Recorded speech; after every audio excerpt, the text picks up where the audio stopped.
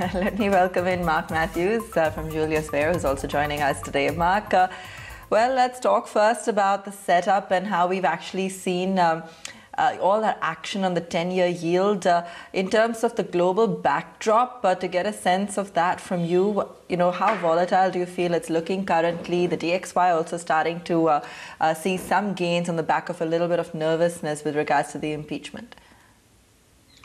Well, I would address the impeachment first to say that it is noise, and to the extent that it's market significant, the noise kind of sucks energy out of Congress, which should be focusing on getting a big stimulus package through. So the consequence of if Trump is actually if the Senate trial proves that he is guilty of inciting insurrection, is that he will lose his privileges that ex-presidents get. But there's no consequence beyond that. So impeachment, I think we don't need to focus on that. But there's a push and pull in the market, as always, between a strong recovery, inferring inflation, and therefore interest rates going up, and at the same time, dovish central banks trying to keep interest rates down. And my sense is that right now, especially with the big third wave of COVID still present in the U.S. and Europe, that we're not going to get a sharp rise in the Treasury yield. But I think we can look toward about 1.5.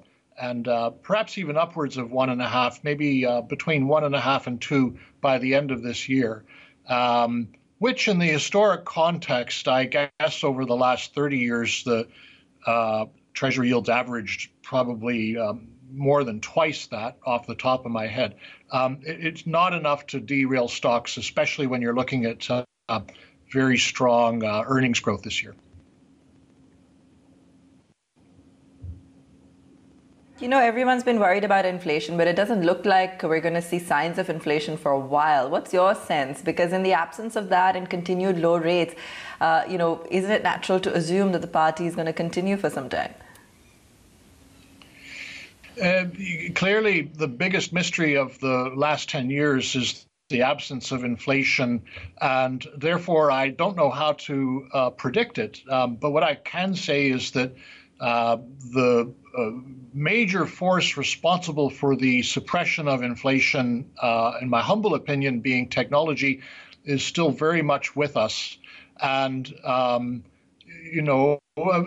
for example, if I'd had an interview with you in the past, I would have had to taken a taxi to go to a studio, and that would have all cost money. There were middlemen involved, and now we're doing it, remotely. So this continued acceleration of digitalization is, I think, what's going to keep inflation low. And even if it does go up, the Fed has told us that it's now willing to accept. In fact, it even kind of welcomes an inflation rate of in excess of 2% and let the economy run hot for a while. So I don't think we're going to get big inflation. Even if we do, I don't think the response of the central banks would be the same as it would have been in the past. Fair point. Mark, but given that in 2020, financial markets moved up in anticipation of economic recovery, and even if economic recovery happens as projected in 2021, what are the chances that we could see a situation where economy picks up and markets don't go anywhere? A complete mirror image of what we saw last year, where economy contracted and markets went up. Could it be reversed this year? It's entirely possible. In fact, a lot of people think that a strong economy and a strong market do not go together. In fact, when you get a strong economy, usually you don't get a strong market because the central banks are tightening. And probably governments also realize they don't need so much fiscal stimulus. This year, I think, is unusual, and the central banks are willing to step aside and let the economy run hotter than they normally would. So we're forecasting U.S. GDP growth of 5.1% this year, and then another 4.6% next year. And even so, we don't pencil in any tapering until about the middle of next year, and the first Fed funds rate hike we don't pencil in until 2024.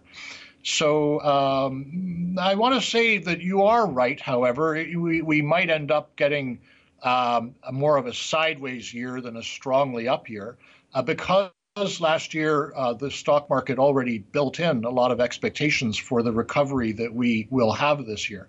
So maybe the upside is more within sectors that hadn't moved much previously. In other words, I'm sure you know what I'm referring to, the cyclicals, the value, the commodities, that kind of thing.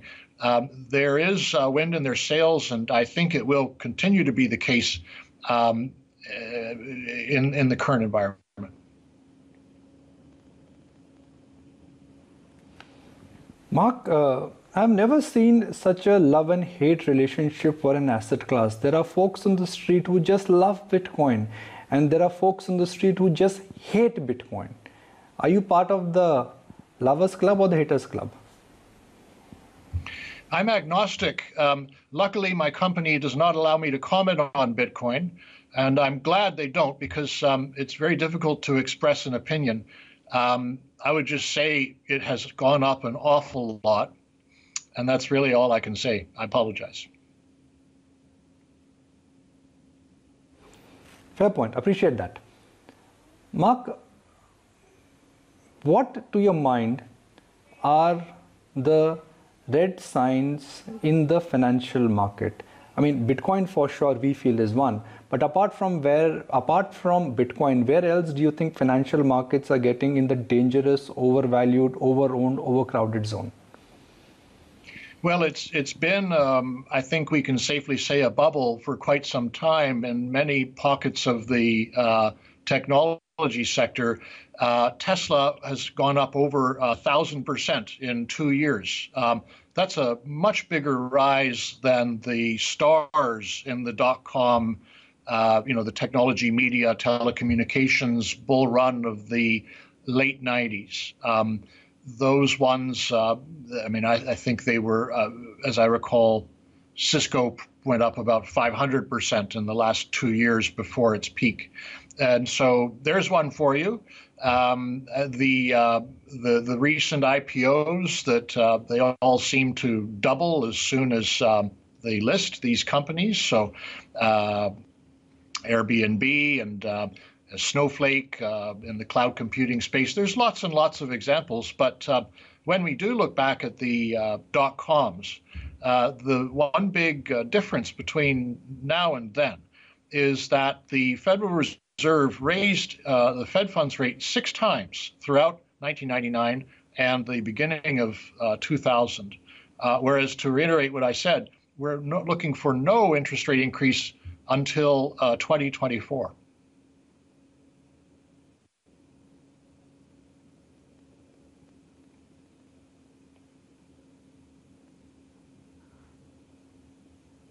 Hi there, good morning. Wanted to also understand your outlook on the valuations that the Indian markets command vis-a-vis some of the other emerging markets. How do you see that really playing out? Do you think that expensive valuations could become a concern for us in the long run?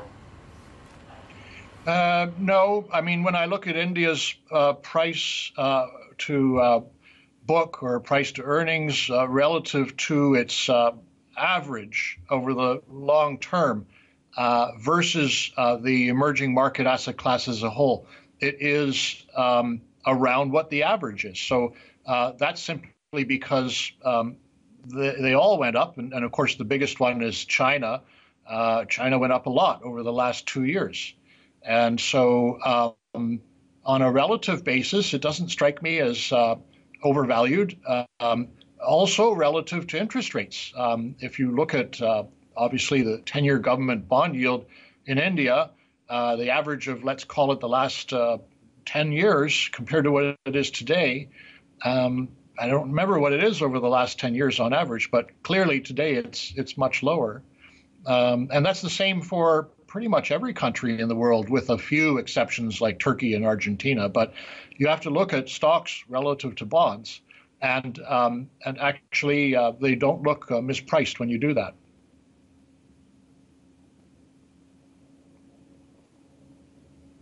All right. And, given the fact that we're now seeing that catch-up play within the broader markets too, the mid and the small caps have been at par, if not performing better with the frontliners. Do you think that now it's time for that broader market outperformance where we'll see, a wider gamut of stocks performing well?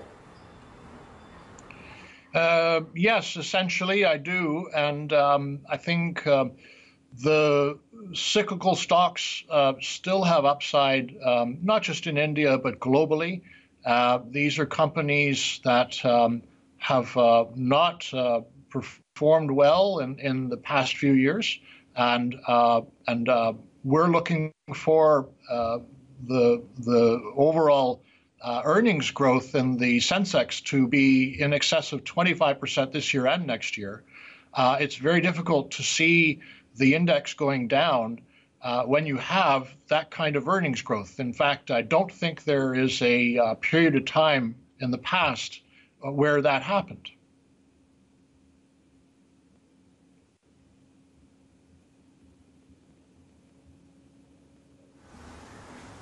Mark, we'll let you go on that note. Appreciate, as always, your time. Thank you so much for joining in and giving us a deeper insight as to what India looks like vis-a-vis the emerging markets and where you see outperformance.